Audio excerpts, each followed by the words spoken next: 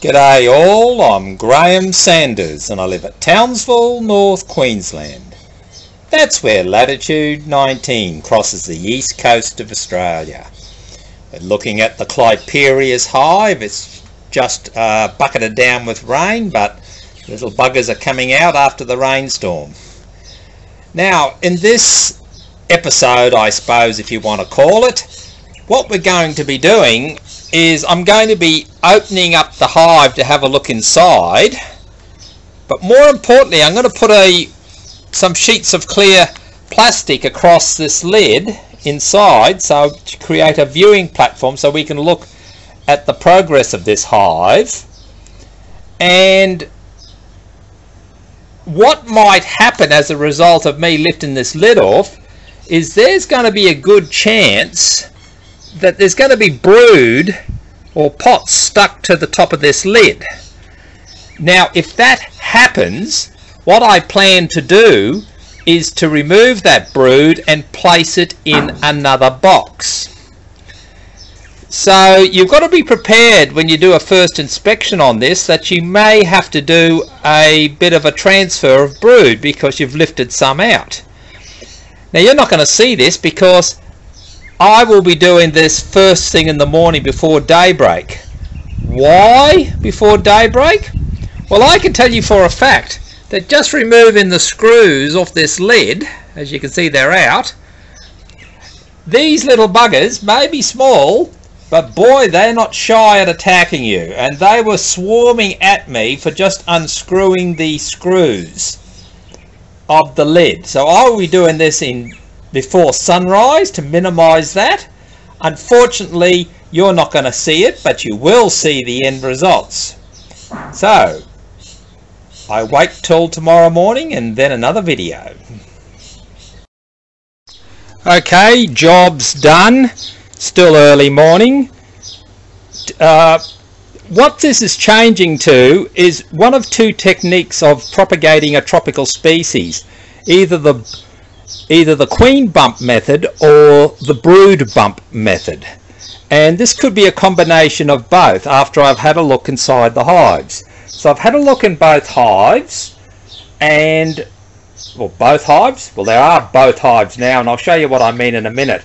Now this probably won't come through clearly, but when I opened this up there was a plastic sheet already on here, and so I don't know if you can see that. I'll go up high first. There's 3 chambers, one there, one there, one there. If I get a torch you might see a bit better. You can see that there's some pollen stores just down there in the hive, and there's a little bit of brood just tucked in here. It's old brood ready to hatch, just about there. Don't know if I put the light there, you can't really see it because of all the gunk on the plastic. The main brood body was in the second chamber here, and you can see the spots where it was there, about the size of a passion fruit. And you can see a lot of nurse bees walking around. You know it's Clypearis when you see these young bees and they've got an orange bottom on them. See it? You can see the light coloured bottom. That's classic Clypearis. Anyway, there's a bit of brood still left on this side, a bit of brood left on this side. So I've got 3 patches of brood. One here, oops, one here, one over there, and there's one just over here, just down under there, but you can't see it through there. This chamber is just empty at the moment. And so what did I do? Well, to understand that, let me put the lid on this hive first. And I'll just place this phone here. You can look at nothing while I just lift the lid off this one. And on, oops, there we go. And there's that hive there with a plastic sheet. You can see again these orange coloured bottom bees. And what you can see in the corner here is the brood mass, about the size of a passion fruit. Lots of young bees over it, open cells. I've probably got the queen in there. No guarantees on that. And so what I've done is over this side I put in a blob of just natives beeswax that's been soaked in honey, and in the far corner over here a little bit of pollen stores. And this hive has been closed up, not allowing them out for at least 3 days. So at the moment everybody's running around there, and you can see what I've done. I've basically transferred the good brood ball from there to there. Now this is the great thing about tropical species, and let me cover that again. You can look at nothing while I put the lid on. We'll put that down there. Yeah, I bet you that's a nice sight for a bloody YouTube video. Absolutely nothing to look at. Okay, so let's discuss the brood bump and the queen bump method. So as you've seen, what I've done is looked at this hive, haven't disturbed the pollen pots or the honey pots in this hive. They're just around the entrance here, brood mass about here. But I took the main body of the brood and placed it from here into this hive or box here. Now this is what's called the brood bump method. Try that again, brood bump. And this is what you can do with the tropical species that down south don't recognize.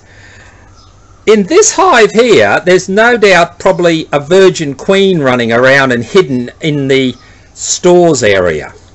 By taking the brood main body from here to here, which you can do quite easily because it's not mixed in with the other stores and that, it sits quite separate on its own.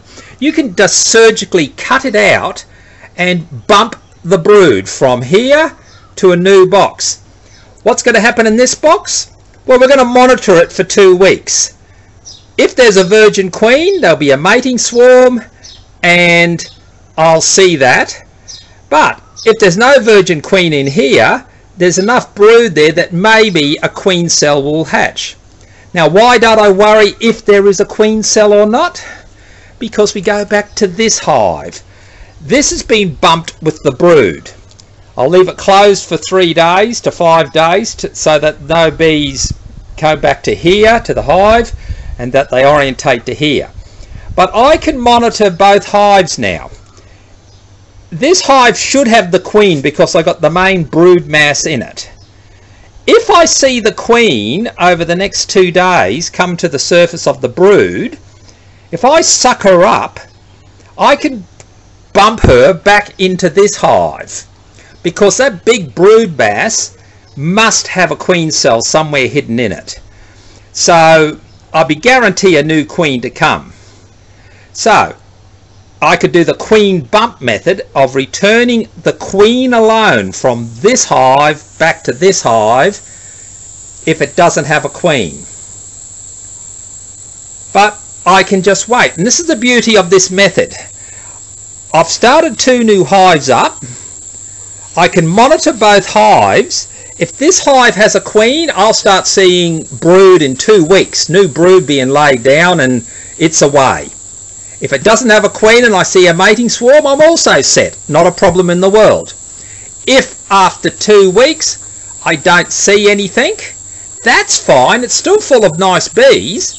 And I can go back to here and re-bump the brood again, because by then the brood in here has grown.